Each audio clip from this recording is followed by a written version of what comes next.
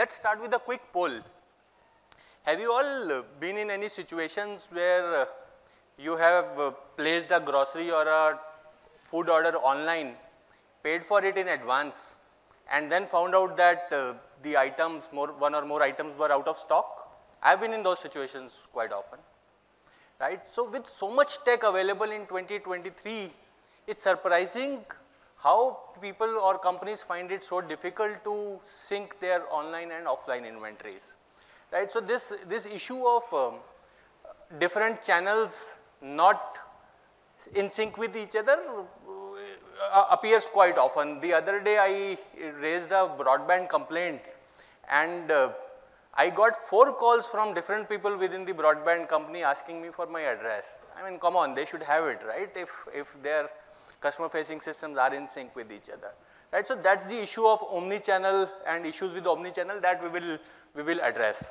So essentially Martech Stacks have been growing over time.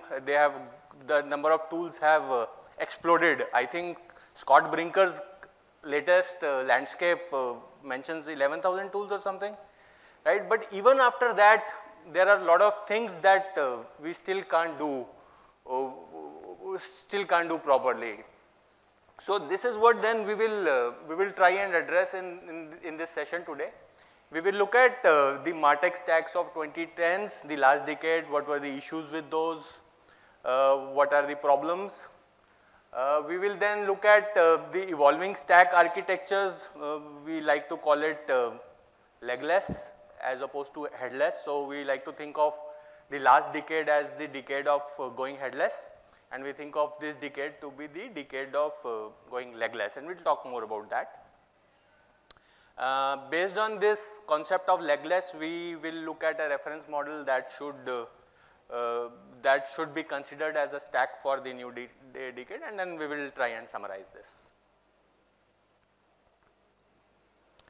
Right, so this slide shows a sort of a stack that was quite popular in the last decade, right? So you have the engagement channels on top. These are the channels that you use to interact with your customers.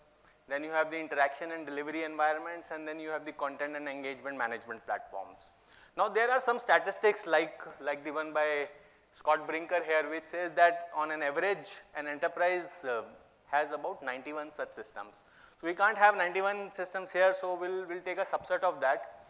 Every organization will have a different subset of this, but these kind of stacks are quite popular or have been quite popular, right? But these types of stacks have major problems. And one of that problem is that it is really not trivial to do any sort of omni-channel customer experience using these kind of stacks. And we'll get into details of that. Right, so first, for an omni-channel experience, as a marketer, there are certain things that you need to do. Some of the things, there was an awesome panel on omni-channel goals just before lunch. So they covered a lot of these things. But essentially, you want to be uniquely able to identify your customers. You want to be able to do that across different channels, across multiple transactions over time, and so on.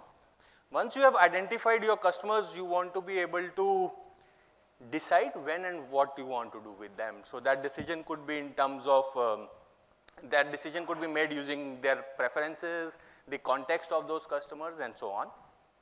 Once you have identified your unique customers and decided what you want to do with them, you actually do that with them, right? So that may include sending them an offer, sending them some discount, news relevant to them, and so on. You want to be able to do that, you want to be able to analyze this so that you can increase the effectiveness for your future campaigns, and you want to do all of this in a very planned way. Now we have found out that it's really easier said than done, and in a lot of cases, especially in our country, the omni-channel customer experience is really broken. Let's take this example, our stack model back again. So let's say you want to do personalization, which means you want to personalize some content on your website, and then you want to be able to personalize your email communication in your ESP or your mail system. You also want to do some sort of personalization in e-commerce engine. right? So in such a scenario, where should ideally personalization live, right? Should it be part of e-commerce? Should it be part of WCM? Should it be part of email marketing? More often than not, we have found that it is everywhere, right? So you have some sort of personalization rules in your CMS, you have another set of personalization rules in your ESP, and what that means is that if you want to be able to do any personalization, you have to have multiple sets of personalization rules across multiple engagement platforms. Now here there are only 6, but let's say you had 91, you don't want to be having 91 interfaces for setting up personalization. 91 is obviously an exaggeration, but a lot of tools would require some sort of personalization, and with these types of stacks, they are really everywhere, and the same logic can be extrapolated for content. So let's say you want to create content for your website, so obviously your website has a content repository. You want to create content for your email marketing, so your email system has its own content repository. You want to create offers for your e-commerce website. Again, e-commerce has its own content repository, right? So content is everywhere.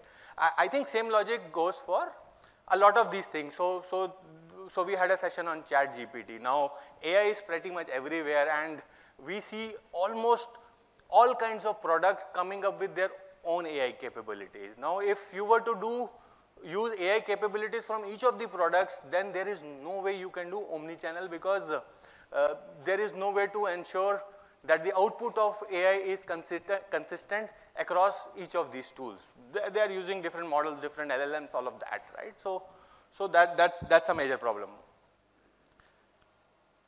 Right now, you might ask, what is the problem with that? If every one of them have content, right? So here's again a stack model. So let's take the example of WCM here. Now WCM requires its website content, right? So it has its own content repository. It needs user behavior data to be able to personalize, so it has some sort of a user database. It needs a personalization or a rules engine, because you want to personalize it, so there is some sort of a rules engine there. It also has its own campaign planning and analytics interfaces. So pretty much all the CMS tools have this sort of a thing. So here's an example. This is a CMS called LifeRay, and you will see that it has components for email, for content creation. It has another module for managing users. It has another module for analytics, and it has still another module for creating rules. Right?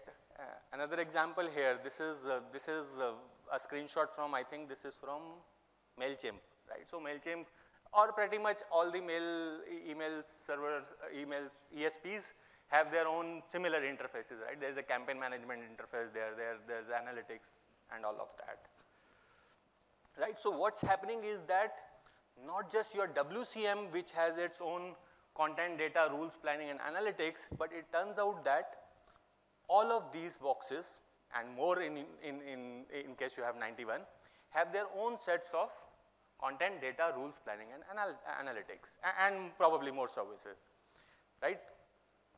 We like to think of these as legs. This is where the legless concept is coming in, right? So we think of these as legs. These engagement services require these legs to stand upon, right? But the problem with this is that each of these engagement services is a silo in itself, right? So each of those silos have their own set of services like content, data, etc. And that is the major hindrance for any omni-channel experience, right? So if you were to, again same diagram, but I have turned those boxes horizontally so it's easier to read, right? So if you had to do in this kind of an architecture, if you had to do something like for example using data within your CMS along with rules within your e-commerce to deliver content to a customer service system, it will not be trivial, right? And that is the problem, that is the major problem here, right? And as a result, what's happening is that each of these engagement channel presents its own customer experience, which varies from very happy customer to unhappy customers and everything in between, right? So this is a summary of that. Essentially, what's happening in this model is that your data is getting stuck in back office repositories, and that data is inconsistent and certainly not actionable across channels. Because of that, your content, experiences and rules are platform specific and not enterprise wide, right? So you have a set of rules for one system, you have a similar set of rules for another system and so on. And therefore, your decision logic is getting trapped in individual delivery channels. So what you want to send or what you want to display is now decided by each of those engagement channels. And therefore, customers and prospects don't enjoy an integrated experience. It's a very disjointed, isolated, inconsistent customer experience. Some more symptoms, and I think you can go through it later, right? But the key point is that with current SaaS type of architectures, it's really very difficult to create an omni-channel customer experience. Right, so what do you do about this? What we are recommending here is an architecture shift which is from headless to legless. Now 2010s, sorry, the last decade was about going headless, right? So we saw that with e-commerce tools, with the web's content management tool. The idea was to really decouple your engagement from its presentation. And because your engagement and presentation was separated, you could do you could have a much more decoupled architecture, and there was a separation of concerns there. Now what we are recommending is that you take that separation of concern a step forward and go with legless, which basically means do away with those legs. Not exactly, but we'll see what that exactly means. Right, so how does a Martech stack for the new decade look like based on these recommendations? Right, so here's one example of that. Now, these are reference models, right, which means that they are aspirational and they obviously change for each organization. So this is not prescriptive, this is just an example. Right, so here you will see that there is an enterprise foundation services layer here, and below that you will see three columns. There is content, there is data, and there is decisioning. So what this architecture is showing is that you abstract all those capabilities that we just mentioned, content, data, decisioning, etc., away from engagement services to a layer beneath it, which is what we are calling foundation services. So what this means is that your engagement services become much lighter now, right? So because they are much lightweight, they are more agile and probably cheaper also. Whereas much of the bulk work is being done at the foundation layer. What does it mean for your tooling? What this means is that you need to think of new architecture for your tool. So let's say for your WCM, you might want to shift some of the common capabilities such as component content management or some other things away from WCM into a more foundational layer. And the advantage of that would be that because all your products or all your engagement services are able to access same data, same content, same decisioning, your customer experience would be consistent across channels. So here's an example. So now your outbound marketing does not maintain its own customer data or its own content. It accesses everything from a data layer underneath. So do all the other platforms, customer care, loyalty, etc. So all of them have access to same data. So there are three blocks here. There is content and info. So in that we see a lot of new kind of products that we call omni-channel content platforms. They are not really channel specific, and they allow you to repurpose content for all the engagement services. So you really don't want to create content in each of those services. Instead, you make it a part of your omni-channel content platform. The second block there is data. So that is a lot of customer data platforms are getting popular. What they are essentially doing is they are abstracting all the data functionality away from products. So you have all the customer data at a single place. You do segmentation, you create your segments and export those segments to all the channels, right? So all the channels essentially then have a similar access to different types of data functionality. Same with decisioning. So there are journey orchestration platforms that help you orchestrate your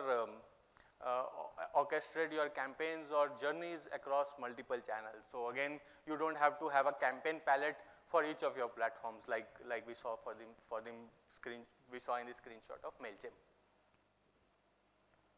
Example, customer data platform. So there are several choices here, not just the big ones like Adobe and Salesforce. We track about 40 customer data platforms, and you will see that there are all kinds of platforms from processing oriented to activation oriented to suites and all of those. So this is just a subset of 40, but if you look at Scott Brinker's map, you will probably see 100 more CDP. So there are several options. And the idea is that your Martech stack of 2020s or Martech stack of this decade needs to be more composable. There is some debate on what composability means, but essentially what we are suggesting is that Martech stacks are by default composable. If you were to do it with a suite, it will be less composable. If you were doing it with a best of breed product, it will be more composable. But composability is an essential component of any stack for the 2020s. Okay, I'll stick to time, so I'll not go through these.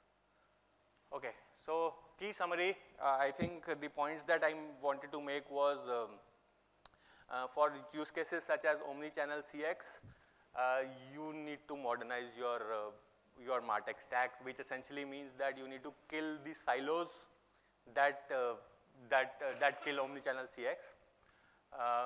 And therefore, you have to eliminate those isolated silos. If you have to kill those isolated silos, what is it that you need to do? You need to be able to have content experiences and rules that are not tied to specific platforms, but are more enterprise-wide.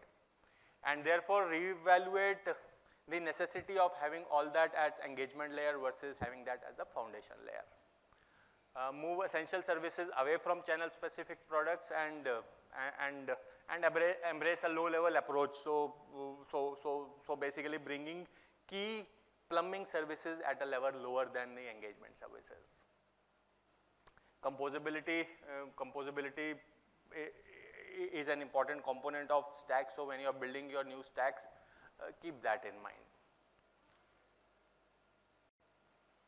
Well, this is mandatory slide because my company sponsors it, but I want to talk about it. I finished it on time. Okay.